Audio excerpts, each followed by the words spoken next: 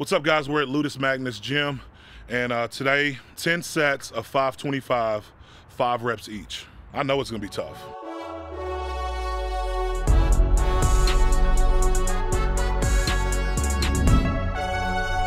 Like last week we did 500 for 10 sets, 5 reps. It's like formulas, like all these equations coming together, you know? So by the time I get done with this, I'm gonna be like I'm gonna be a mathematician, and I'm gonna solve time travel. Whenever I open my eyes, I see mathematical equations popping up.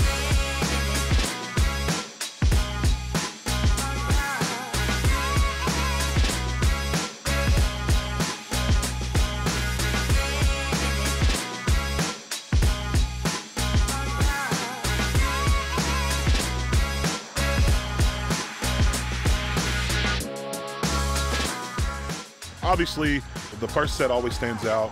It's somewhat of a way to kind of gauge what the rest of the workout is gonna feel like. There's times where, you know, the first couple sets felt extremely heavy, and there was times that whenever I felt that I didn't, you know, push myself through the rest of the workout. But today, I wasn't for sure. So I would talk myself through this. I would say things to kind of like boost myself up, you know. Woo! Moving Mack trucks. Yeah, set 5 is like the midway point. Every set that you do that's out of the way, you're still gauging like, well, I got 5 more sets left, or I got 4 more sets left. How's that gonna feel? Because you're checking everything. You're thinking about like, are you straining any muscles? Because if you somewhat tweak the wrong muscle, it could end the rest of the workout. Seriously, there's been times where I've thought so much I took myself out of it. You know, I did some kind of weird quirk and tweaked the pec, and it stopped me from completing the rest of the workout. So from set 5 to set 8, I was just thinking, make sure that I maintain the bar speed, especially the first rep. The first rep is what matters the most.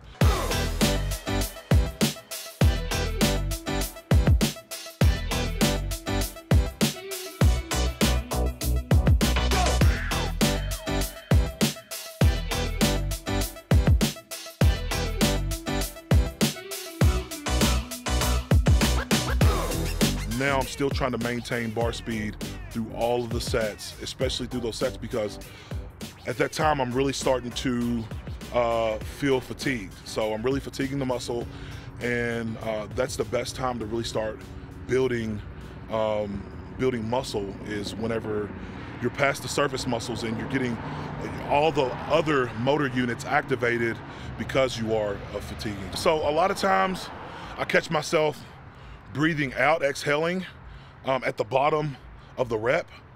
So think about it, when you're exhaling and you're breathing out at the bottom of the rep where the bar is down here, you got 500 plus on the bar, and you're already exhaling, so it seems to sink a little deeper.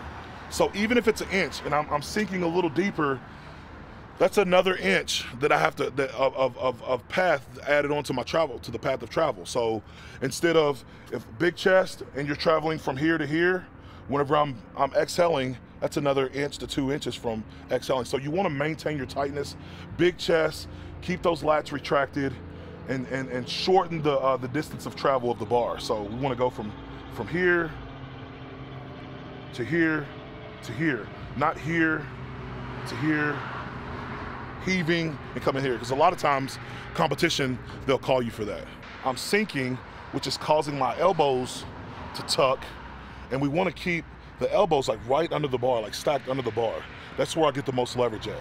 It's just down to a science at this point, especially when we're talking about an 800-pound bench. And I know I keep reiterating that over and over again about an 800-pound bench, about an 800-pound bench. Well, guys, that's the goal.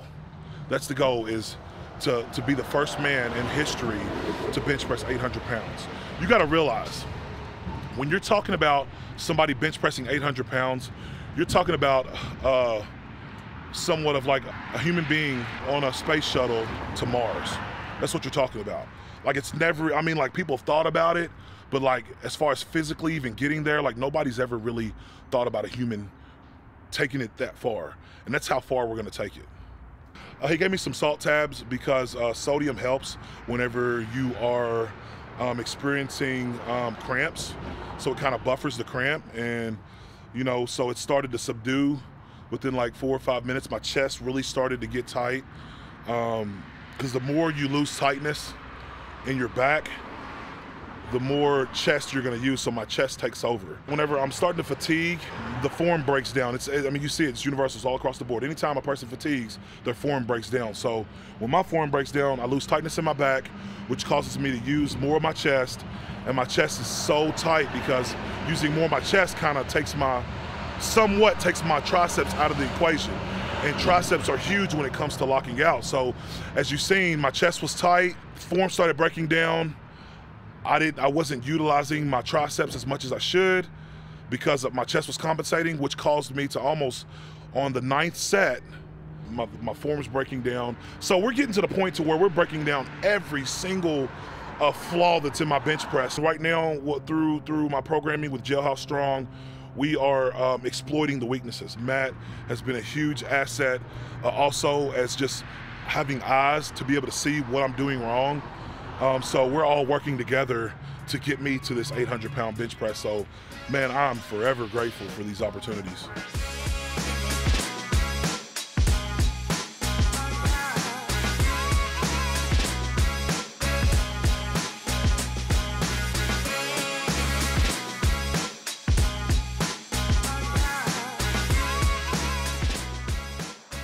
So guys, we made it to the finish line. I get donuts. No, on a serious note, shout out to my team at Elevate. Shout out to Ludus Magnus Gym with Matt Winning Strength. Shout out to all my sponsors. Man, sometimes we limit ourselves. We limit what our potential is. And again, that mental block, that obstacle, we have to fight over that. As you've seen towards the end of my sets, between 7, 8, and 9, like I was at a point to where, like mentally, my body was telling me to give up, that enough's enough. Especially that last set, it was like, man, you've done enough. It's okay to just give it up, and we'll come back next week. And that's the difference between somebody who's just good and somebody who actually achieves greatness, is pushing yourself further than you did the day before or the week before. We have to continue to be productive, not just in the physical realm, but mentally. And it's okay if you struggle with that. It's okay if you struggle with that. We all get in seasons where we struggle with depression, being low in spirits, but the only way to overcome that is cut out distractions in your life. Not just distractions, but watch who you surround yourself with, and continue to push yourself. Sometimes you have to force yourself physically to get up out of the position you're in and move past it. That's the only way you're going to be able to conquer and reach, attain greatness and success. Giving up on your dreams is hard. Seriously, giving up on those things is very hard, but also being successful and achieving your dreams is just as hard. Sometimes you have to pick your heart, and I promise you, it's worth going through whatever obstacle, whatever adversity that you're gonna face when you're en route to achieving your dreams and being successful. Guys, it's worth it, I promise you. Pain is temporary. It hurts far more worse giving up on your dreams than actually pushing yourself to achieve those dreams. So, guys, don't forget, be a regular. We're on the road to 800, brick by brick, rep by rep. Let's get it. Dunkin' Donuts needs to like do an official sponsorship. They do, don't they? Just turn to me and I'm like, yeah, I will. I do it like right behind him. We got there, Julius. Mine. I'll tell you what you can do. Look, if I hold a donut up, can we get it? Can we get it? I know, right? Can we get it out of focus and it comes into focus? What kind of donuts are those? Who should be sponsoring this? Oh. Yep. Oh, it should be.